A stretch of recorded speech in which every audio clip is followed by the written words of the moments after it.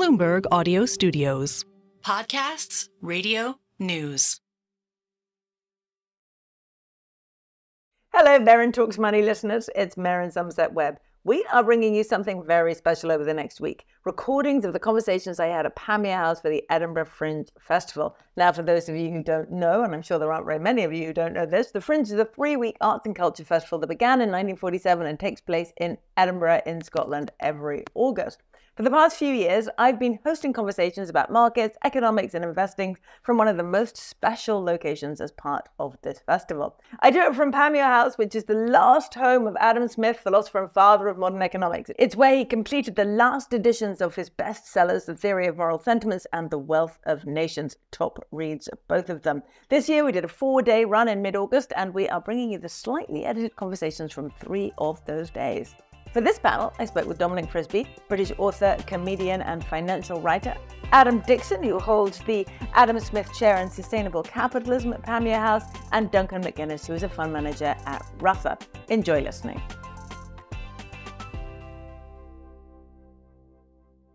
Right, I'm sorry we're a few minutes late, everybody, but they started arguing in the green room.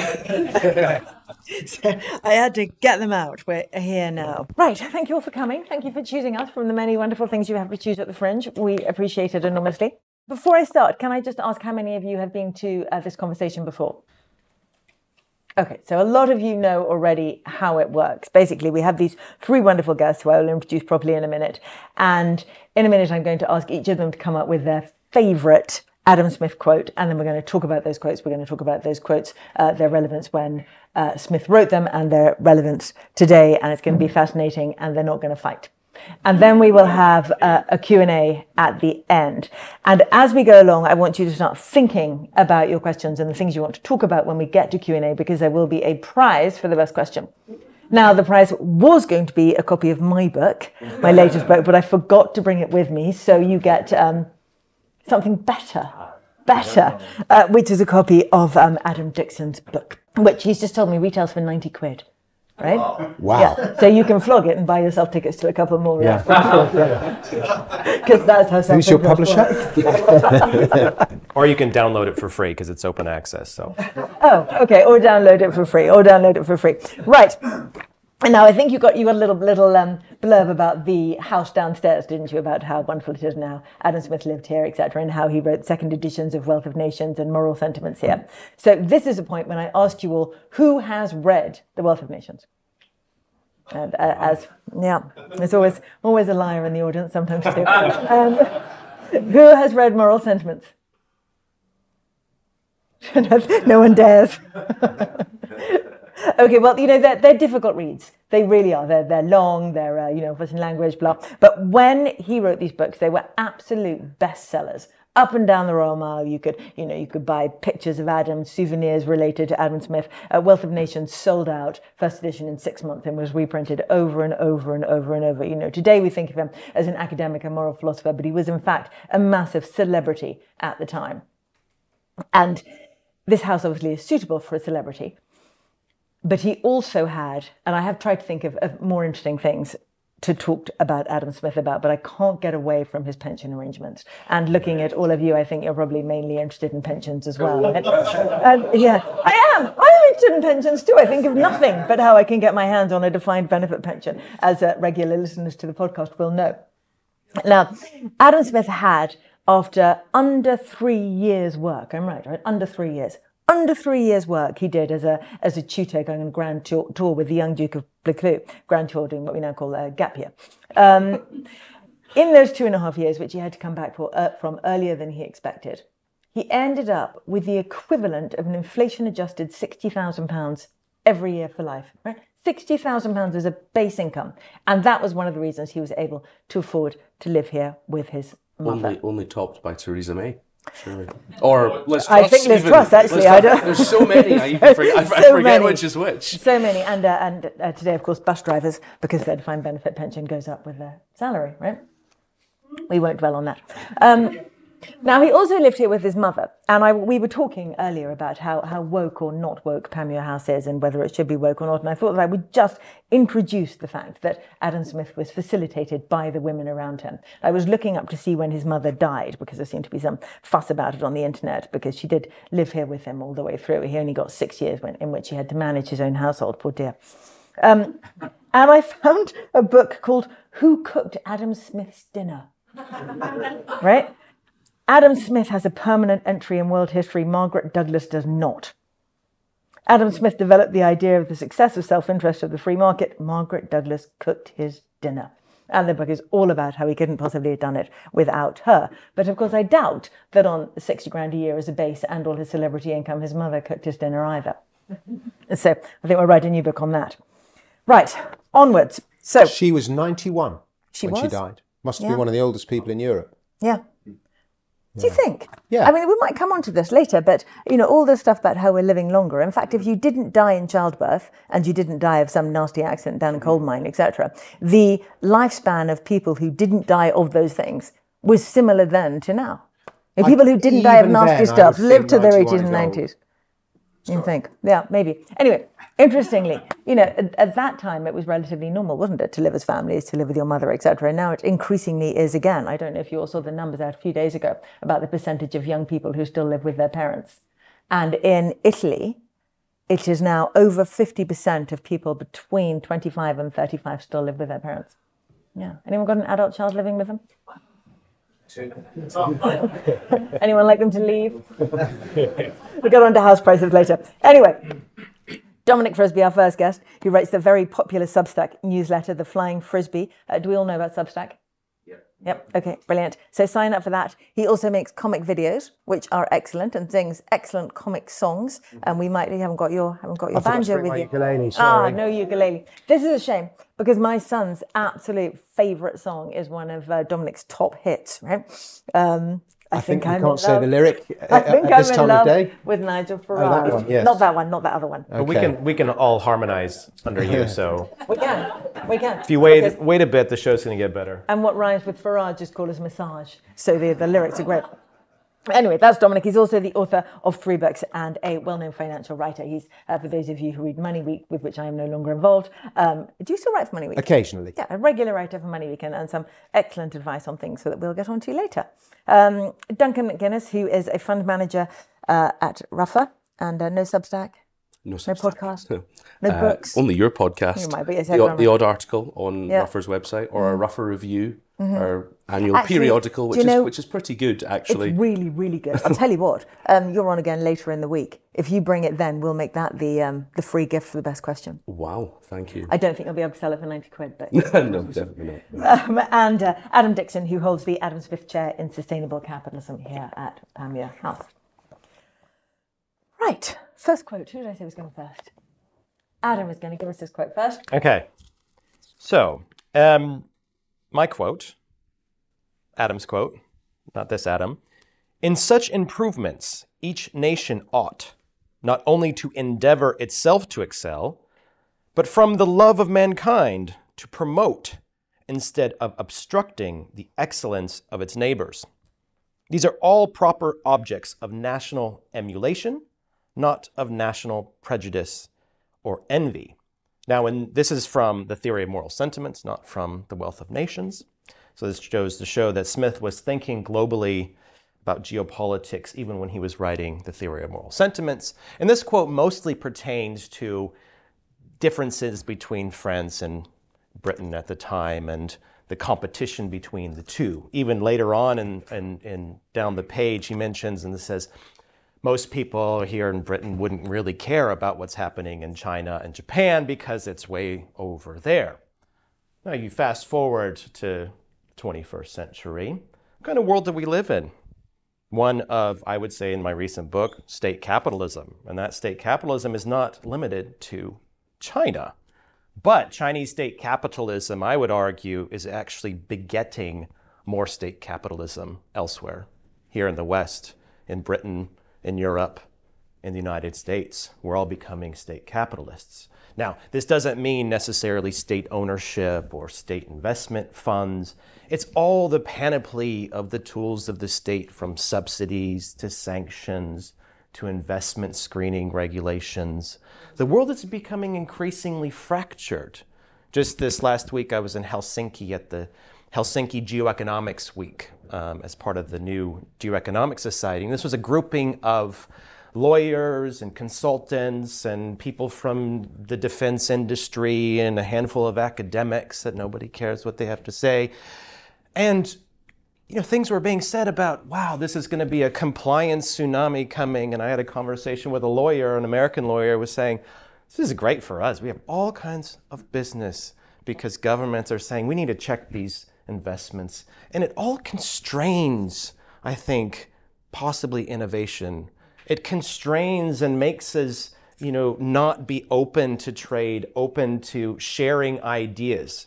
Now, certainly what's driving this, it's because China is becoming increasingly competitive.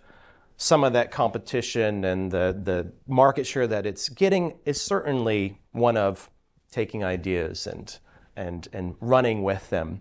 But at the same time, what worries me is increasingly we're looking at China and we're looking at it as a national security threat. And all these economic policies are about national security.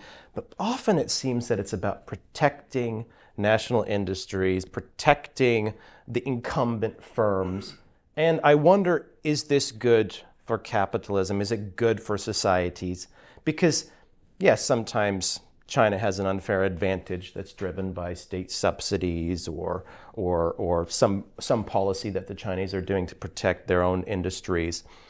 But often you think, well, actually, no, China's doing well because they go to scale quickly. They identify a problem in the world and look for a solution.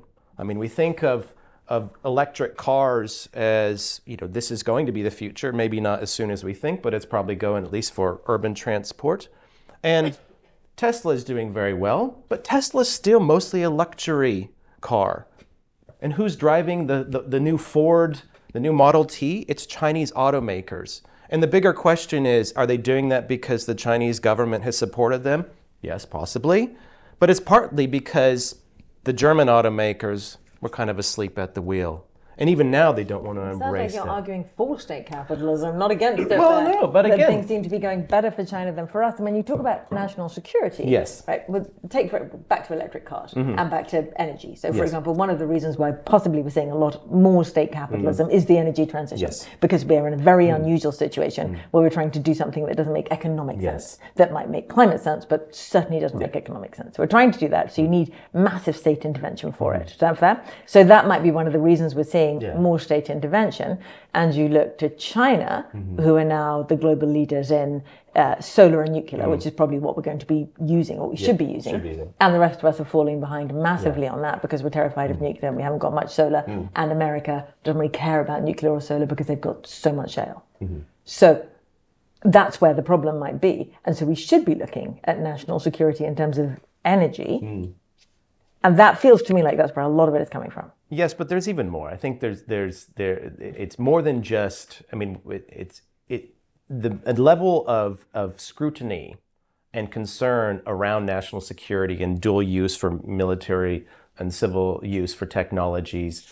There's a lot of concern that bleeds into other parts of the economy. I agree. I mean, the scale of the energy transition means we need to put a lot of money in. There needs to be a lot of forward thinking and planning, and maybe the private sector isn't there to do it. But my concern is that this state capitalism bleeds into the rest of the economy and it partly is due, I think, and going back to Smith's quote, is this national prejudice or envy. There's a bit of envy that China is doing so well, when actually I think we need to put the mirror up to us. And again, it's not us saying that we need the state to come in and push us, but that we actually need to think about, what are we doing? Are we protecting the incumbents instead of actually And how much are we dulling productivity and innovation by overlaying regulation after regulation after regulation? And Adam Smith would have been horrified, right? We've got loads of quotes that show how strongly he felt about governments directing his one. But he wouldn't be necessarily against large-scale public works. I mean, he's very clear pro those, pro those, right? And so I think that's where we have to separate out the kind of good state capitalism, if you like, from the bad.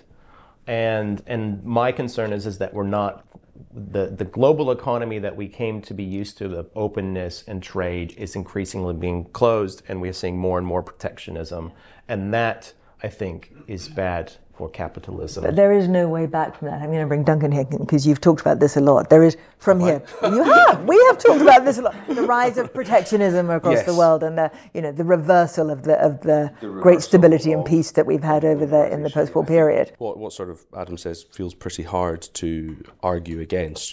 The idea of this rise of state capitalism. You look at the increasing tax take, the increasing proportion of people that work for the public sector. It seems sort of inexorable. And you're right, there's probably a good form of state capitalism, which would be more public investment in infrastructure. And there's probably a less good form of state capitalism, which is gold-plated public sector pensions and pay rises for everyone as soon as we get in the door. The return on those investments are probably lower than on something, maybe HS2 is too political a topic, but things like that.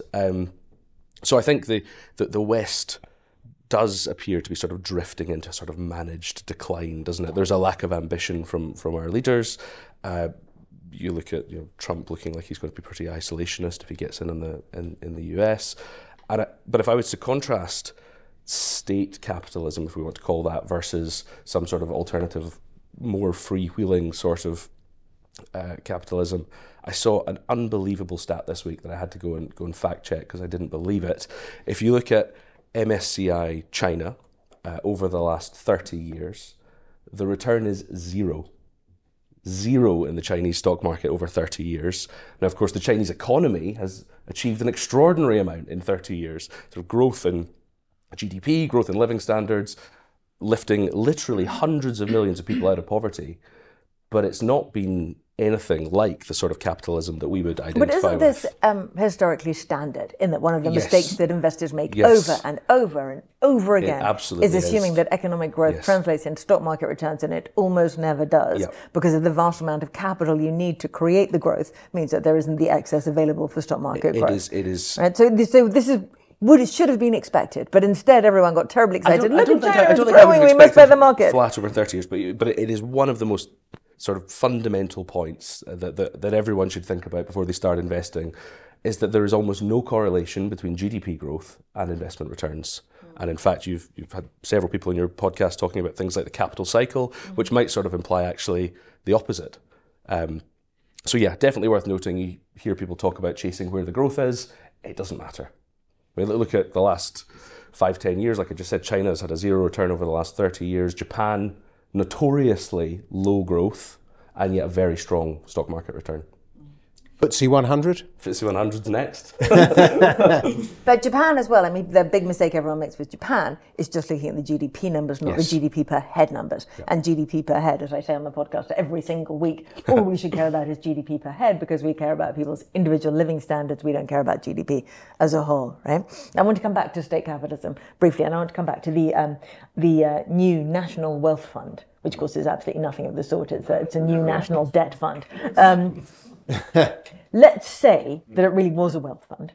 Let's say it really did have actually 7 billion in it, as opposed to 7 billion that we're going to borrow and put in it. What would be a good thing to do with it? What would be a good type of state-sponsored infrastructure so investment? I think it's important that you note that the National Wealth Fund is nothing like the sovereign wealth funds that we think about. And I've got a book on that, a couple books on that as well. So not like my book, sorry, Merryn. The latest one is open access too. But it's important because I think what we think of sovereign wealth funds is either the big Norwegian funds that have a lot of money, but there are a number of the smaller, more nimble, what we call strategic investment funds. So that's the, Temasek in Singapore or Mubadala in Abu Dhabi that make really targeted investments. They're involved in national development plans. They're global in scope increasingly as more and more sophisticated investors. But that's not what we have here in Britain with this new National Wealth Fund. So it's on the one hand, but the point to say about these strategic investment funds is you don't need that much money. You can actually leverage through the market. You can use existing state assets to do that. But that doesn't seem to be what they're doing in this case, because the strategic investment funds that we think of in the sovereign wealth fund world are those they're set up with an independent governance structure. They look very similar, if not almost equal to what you think of as a venture capital firm or a private equity fund. The managers come from the private sector. The interactions with the political class is maybe at a high level in terms of oversight and saying, well, we're interested in you going to do this, but then they're usually left to their own devices. What we see here with the new national wealth funds is it seems to be, well, we're just going to use some existing state institutions, which I think is a good thing, right? Let's not create new things when we have existing things like the British Investment Bank or the Infrastructure Investment Bank. So that's a good thing.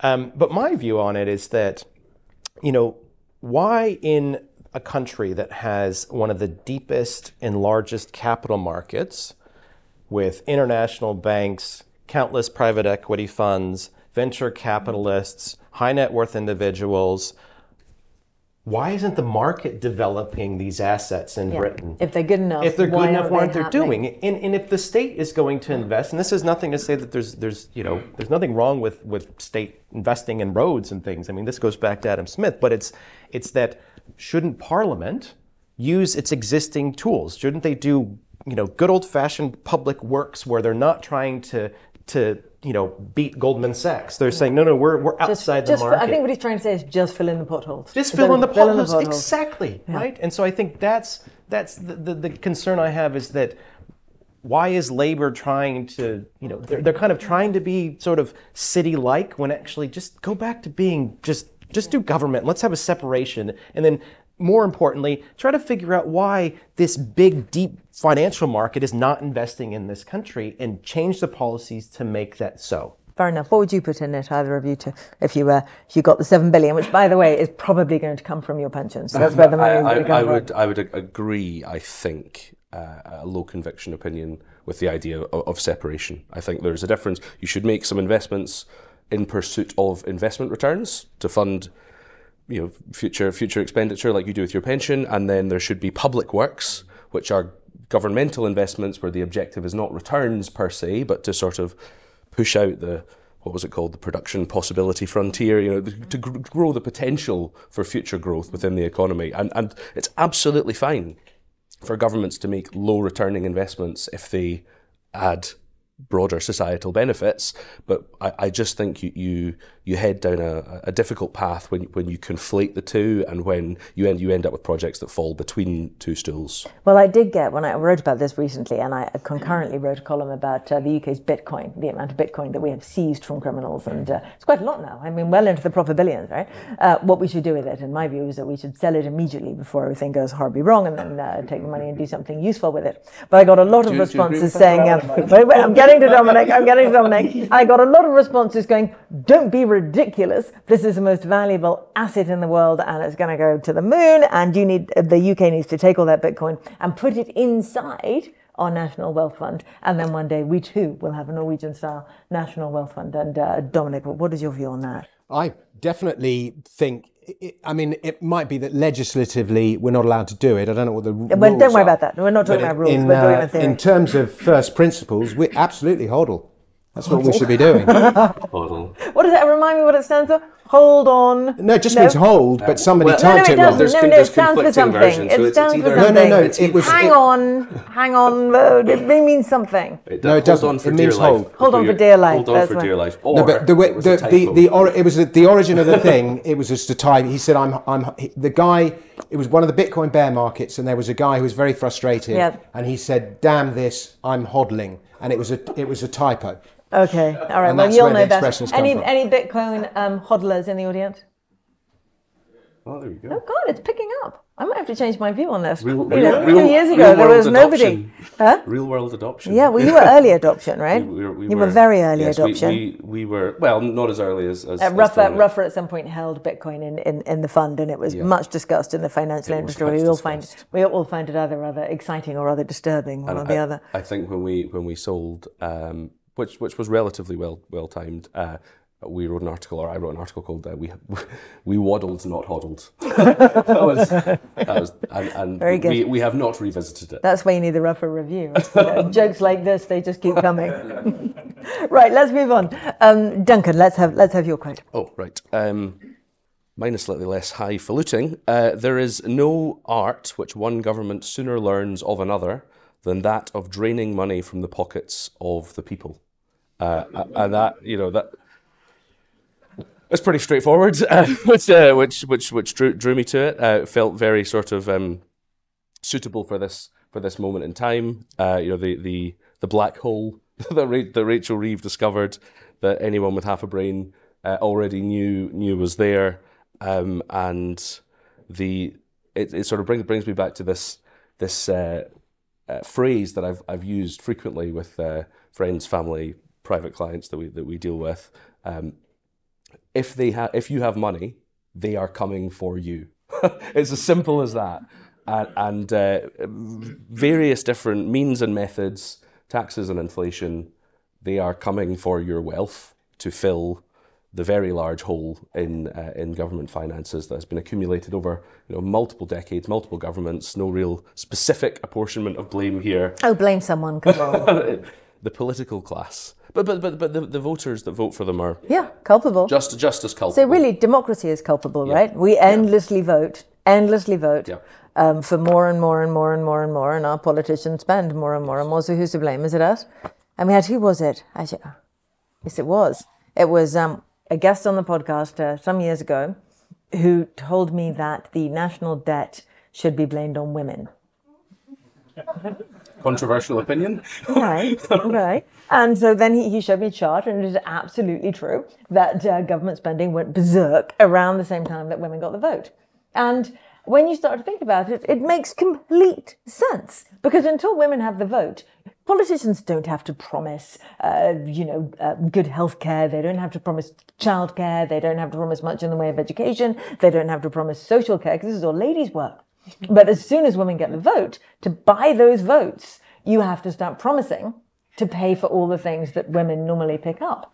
And so suddenly the role of the state massively expanded. I don't know, it was fascinating. I don't feel guilty about this, by the way. But it was interesting. Sorry, diversion. I think that sort of comes back to this idea of managed decline. Increasingly we fight over the share of the pie, how we divide the pie rather than attempt to grow the pie.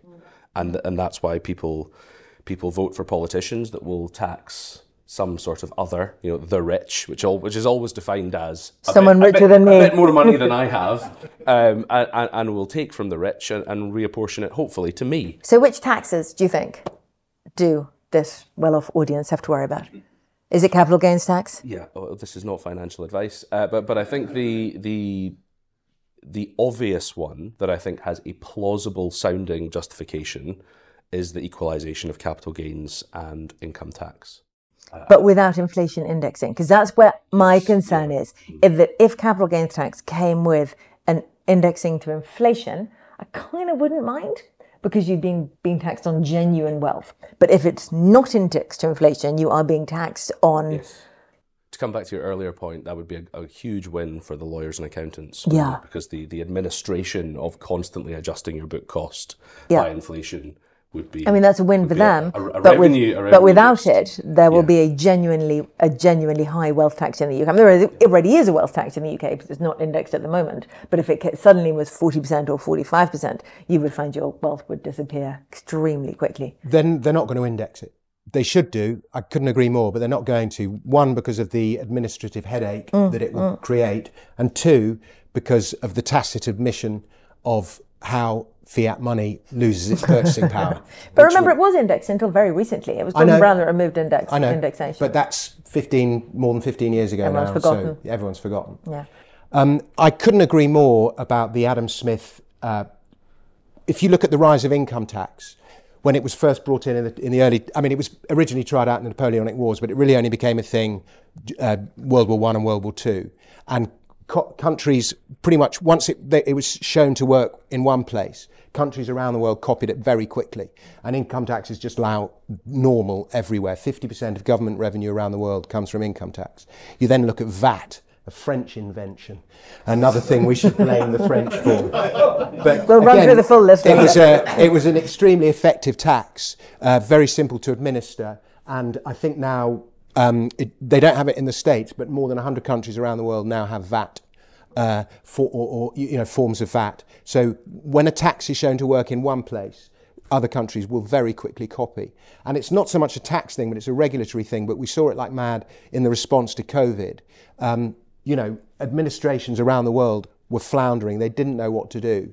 And one country did this, and it brought in these regulations, masks and distancing and all the rest of it, which has since been proven that it wasn't really effective. Not getting into that now. No, but it's since been proven it wasn't effective. But every country just copied everyone else. And I think that's it's the inherent thing of career risk. It's like, oh, well, they did it, so we can do it, and it's absolutely fine. We're not having to stick our necks out and make a decision. And the only country that went against the grain was Sweden. So countries do copy each other. But then we're about to have, we're on the verge of having a massive global competition to get the super rich to move, right? So sure. Everyone will have seen the charts showing that the UK is top of the list of having the very well off leave. Our non-doms leaving. In fact, there is an excellent quote for this. Are we China? Are we even to... No, China is a little ahead of us, actually. China first and then us. There's quite a lot more of them. Yeah, I'm going to read you this one of my favourite quotes on this. It's not actually written about non-doms, but near as damn it. The proprietor of stock is necessarily a citizen of the world and is not necessarily attached to any particular country. He would be apt to abandon the country in which he was exposed to a vexatious inquisition in order to be assessed to a burdensome tax, and would remove his stock to some other country where he could either carry on his business or enjoy his fortune more at ease, which is why pretty much every rich person in the UK is currently trying to buy a house in Milan, right? Yeah. But I do think if one, like wealth, the problem with wealth taxes is that there's lots of sort of slight wealth taxes, but a pure wealth tax, they're actually very difficult from a practical point of view to actually impose for all sorts of reasons. But if one country finds a way of imposing an effective wealth tax, and it might just be simply raising capital gains tax in line with income tax, and it works, and when I say works, I mean works from the point of view of easy to administer, easy to impose, raises a lot of money. I mean, works from the government's point of view, not from the people's point of view. But if one country makes it work, then other countries will copy it very quickly. Yeah. Can I just say, yes, you can. Dominic has achieved the impossible by actually writing an interesting book about taxation. Yeah, should have given that away today. It's called Daylight Robbery, highly recommended. Thank you very much. Very highly recommended. Now, the other interesting thing, and you will know about this from that very book, is that there is a new swell of support for a land value tax. I don't know if you saw yesterday, Dominic's staying with me at the moment, so we're reading the same newspapers. In the FT and the Times yesterday, or possibly the day before, there were articles about a land value tax and how land should be taxed. And this is something that, we write about a lot, because in a perfect world of taxation, you would have a land value tax and nothing else. But of course, in the imperfect world, the very, very imperfect world we live in, it looks like that we may see some version of that on top of our current tax regime. That's the problem. I'm a big fan of land value tax. If you go back to its original Georgist principles, it replaces other tax. Yeah. And I actually call it, in Daylight Robbery, I call it location value tax rather than land value tax. Because as soon as you say land value tax, farmers tear their hair out and they think they're going to be killed. Whereas it's based on the location, and it's prime city centre real estate like Buckingham Palace that would pay the most tax, not Johnny Farmer, where the rental value of the land is very low. So I call it location value tax. But where I see it, the problem with imposing a land value tax is that there's a long history of governments trying to impose new taxes and then losing the gig of being government as a result. People rising up, and the community charge, Margaret Thatcher is the most recent famous example. So, and the other problem with land value tax is it's a very hard tax to explain. And so people won't like it because most people's most valuable thing is their home, and they don't want to have to pay tax on that on top of paying tax on everything else. Well, of course they don't. But if they had to pay no other tax at all, yeah, but that's simply not gonna tax happen. on where they live. That's the ideal It's never going to version. happen. That's not never going to happen. In the real world, we'll get a bastardised version of land value tax in addition to other taxes. It'll be more like the mansion tax. There'll be all sorts of exemptions. They'll be exempting exactly the wrong people, and it'll just end up being, you know, crony capitalist and unfair, and the middle class will pay rather than what Henry George originally intended. Just like everything else. Now there is, and some of you may feel like this, a large group of well-off people who say they would like to pay more tax. Who would like to pay more tax? No? Okay. There's a group in the US called patriotic millionaires who say that they would love to be taxed more, and they spend a lot of time lobbying the government for higher taxes on the very well off. And we have a similar group here, not a very big one, mind you, but a similar one. Full of low earners. Exactly. And one of the things that we keep saying to them is if you would like to pay more tax, you can do so. There is a mechanism for that. You can call the debt office in the UK and you can just hand over as much cash as you like. I've written a few columns about this, and it turns out that it's happening. Right? So last year, I think something like £4,500 was given to paying off the UK national debt, which obviously is not going to make much of a dent. It's not even one pothole. Yeah, but this year so far, we're up to over £700,000 already.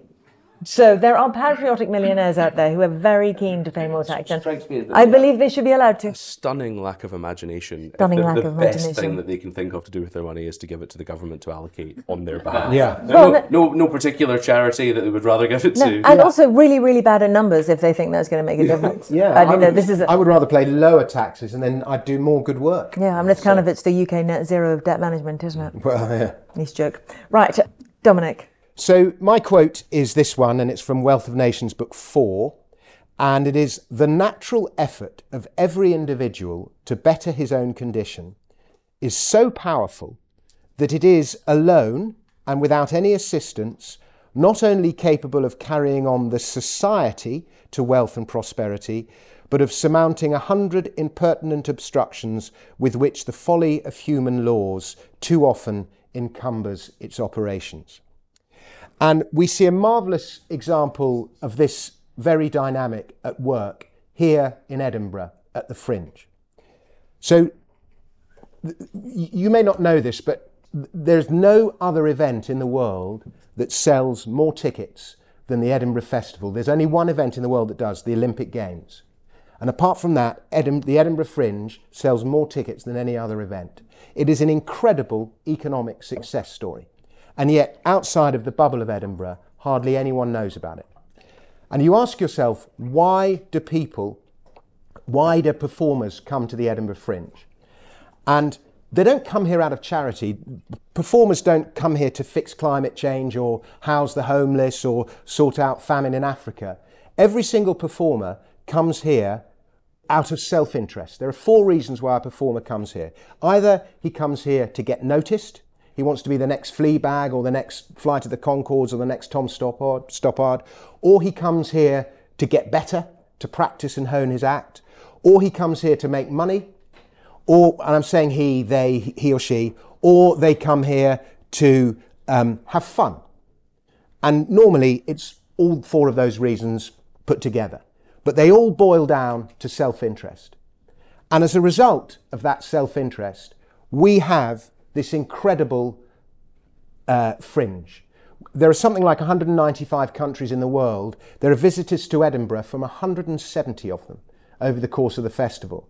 And way more than the population of Edinburgh passes through Edinburgh during the festival itself. Loads of opportunities for people to make money. And then you look at all the impertinent obstructions that get thrown in the way of this festival, mostly by the Scottish government, doing stupid things like, their accommodation legislation, meaning it just costs a fortune to get accommodation up here, or, hate speech laws just get in the ways of what artists can and can't say, and, a million other things over the years that we all know about. And yet performers, acting in their own self-interest, find a way around all of them. They just find a way. The perennial problem at the Fringe is not just accommodation to live in, it's finding somewhere to perform. And yet, all sorts of invention and imagination takes place. So you have people acting to better their own condition, and the result is this incredible event that is the Edinburgh Fringe. I think that was very uplifting. Oh, Thank you, Dominic. 170 nations represented, and yet my hometown of Glasgow seems to pretend it doesn't exist. Grew up there my whole life and never came until I moved here. Well, Dominic, do you think the number of acts is falling, given the accommodation difficulties and all that kind of thing? Yes. You've told a great story, but I keep hearing about acts that can't come because they can't find anywhere to sleep, let alone a venue. So it's just extraordinarily expensive now to come. Like a very good friend of mine is a comedian, and she's just renting a room in somebody's house way out of town, and just one room in one house is $2,000 for the 3.5 weeks of the festival. And she just won't make any money this year, and so that's a deterrent. And I'm afraid the Scottish government have taken the Edinburgh Fringe for granted. You know, it needs nurturing, it needs protecting, and they just sort of thought it's there, you know, and so numbers have, you know, the big hit was obviously COVID, and it's never yet regained the numbers that were there prior to COVID. But until COVID, the Fringe had grown. It first happened in 1947, I want to say, and in every year but 3, the Fringe grew until 2020. But I'm afraid it's fallen every year since then. So I just wanted to kind of contrast what Dominic said about the Fringe being this amazing arts festival with what Duncan said about we're in a situation of managed decline. And I keep hearing this managed decline thing, not simply here in Britain, but across Europe, and even to a certain extent, well, less so in North America. And I actually think we need to change that narrative, because what Dominic says is that we still have something here in Scotland, in Britain, in Europe, that says to me, we are not in decline. We might have kind of regulations that make things more difficult to do, but if you think about the capacity we have here in the West to be innovative, to drive forward, whether it's the arts or innovation, we should embrace that. It's kind of hard to think that when you've got rent controls and price controls and this control and that control, and, you know, wouldn't it be nice if we could squeeze an extra 30 people in here? But we can't, because we've got a massive overlay of regulation even in this room, right? I think the difference is that the Fringe is an organic sort of event where everyone is pursuing their own individual objectives, and the cumulative result is this phenomenal explosion of creativity and fun, and it's amazing. The managed decline that I sort of referred to, I think, is more to do with the lack of ambition of our leaders. Yeah. It's more to do with managing the economy to, you know, the 24-hour news cycle, or if you're lucky, a 5-year election cycle, and not looking beyond that. But I think we need to just stop saying managed decline and say something different. Yeah. I mean, and put it to our political leaders to do better. To either, whether that's you know, getting out of the way. Language doesn't change reality, right? Yeah, but I still think there's a mentality. I mean, someone told me yesterday, oh, but you're American, so of course you're like, you know, everything's possible. But I think, you know, there's no reason, if you think about what happened here in the 18th century, in this very home, with Adam Smith and other luminaries of the Scottish Enlightenment, and we think about what happened to Edinburgh and how it changed the world. I say this because I have a future. Okay, I'm going to move on from this extreme optimism, which makes me really uncomfortable. That's not what I'm saying. It's not about extreme optimism. It's that sense of it's there's many reasons to be pessimistic. We're all great believers in human ingenuity, but there does come a point when it can be squashed, doesn't there? Yeah. Anyway, we're going to move on to questions, because I want to have questions. Otherwise, no one will win the book. Okay, that's free. Right. Questions. We have 10 minutes. And we have a prize, and we have a microphone. And if you don't ask questions, I will have to let these guys talk more, and you won't like that. And the book is still up for grabs, got to say. Microphone coming. You need the microphone. And by the way, you know, if you say anything awful, hate speech, etc., we will take it out. We don't want anyone in the audience. You've just got to look at myself. No one will be arrested after this event. Okay, I live in Hong Kong, where I've lived for 40 years. It has a very simple tax system. In my retirement, I'm paying no tax. Would I be mad to come back to the UK? Yes. Thank you very much. Well, I mean, you've seen the shift, haven't you, already, against... Where is the money? The money rests with pensioners. It rests in your pensions. It rests in your income. It rests in your houses. Not yours, obviously, you're in Hong Kong, but in most pensioners. That's where the money is. And if you want to get people's wealth, you're going to go after older people. And we see it already inside the pension system. We know there's going to be all kinds of shifts in there. So, but at least would you want to bring a pension back on shore? They're coming after our SIPs, are they? Oh, yeah, definitely coming after your SIP. But the value of Britain is that we can criticize the government and we can question what they do, whereas you're not allowed to do that in Hong Kong. Not now. Not now. You were until 2020.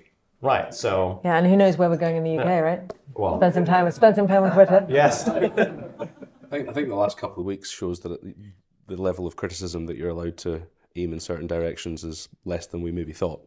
Yeah, there's a growing illiberalism, I think, that is troubling across the so-called liberal democracies. Well, how do you feel about the effectiveness of inheritance tax? And the other question is... No, one each. You don't win the book by asking lots. That's not how it works. Inheritance tax, I will answer very quickly, and then Dominic may have a view. Inheritance tax, I think, is an appalling tax and should be shifted to a gift tax. Which would be much, much fairer. So, you had a gift allowance throughout a lifetime. Ideally, none of it, but if you must have one, a gift tax is fairer. My objection to inheritance tax, I have all the normal objections to inheritance tax. It doesn't fall on the super rich, it falls on the middle class. You've paid taxes all your life, why should you pay them in death? All of those arguments that you hear. But my biggest objection to inheritance tax is an argument that you don't hear very often, and it is this. When it is an attack on the institution that is the family, and the family is the most important institution there is, and the family home is in many cases what keeps a family together. And when a family is going through a period of mourning, when they have to then do all this admin that you have to do, and then they're forced to sell the family home, and it erodes, I won't say it destroys the family, but although in many cases it does, it just erodes it away. And the family home should be the core of that family, and it keeps families together. And that's why I don't like inheritance tax. I'm never sure about that. They always flog the home anyway. Sorry? They always flog the home anyway. Not always. Never convinced. Not always. Many one. would keep it if they could. Yeah, maybe. Last question, here in the front. Thank you. So the average person is encouraged to invest in stock markets in order to get real returns and to show growth in the economy. If there's no link between stock markets and GDP growth, what should the average person do? Buy the S&P. Buy the S&P, yeah. Well, so the average person invests in the stock market so that they can get a claim on the earnings of the companies in the stock market. So, Warren Buffett says you should invest in the S&P. Dominic says you should invest in the S&P. I might suggest a wealth preservation fund that's relatively well known in the UK. But it does begin with R. But yeah, I think that's the distinction. You invest in the stock market to get your proportionate claim of the earnings of that company and the growth and the creativity of that company that hopefully happens in future years. Ultimately, that does add up to the whole economy, but there is that sort of the severing of that link. We have a thing in my newsletter, the Flying Frisbee. I've created a thing called the Dolce Far Niente portfolio, which is a portfolio designed around doing nothing. You don't have to keep worrying about your investments. We have a little bit of gold, a little bit of oil and gas, a little bit of the S&P, which is the American stock market, and a tiny amount of Bitcoin. And we just have those four assets, and we might roll out of oil and gas at another time, but we think, whatever's going on in the market, they all point to ownership of those assets for the time being. And we have to stop. But I will just say one last thing based on what Dominic says about it being a very good idea to do nothing. There was a study from Fidelity 4 or 5 years ago that looked into the accounts that people held with them and the ones that were the best performing. And the best performing accounts across the board were held by, guess who? The dead. Dead people. A glowing endorsement of my industry. Because they never fiddled. It's another argument for inheritance tax. So I can't do the bit where I ask them each to give us their favourite investment because we've run out of time, unless they want to do it in one word. At the moment, Yep, just one, go. Oil and gas. Just one. UK equities. The United States of America stock market. Excellent, and that is it. And thank you so much to my wonderful guests and to you for being such a marvellous audience.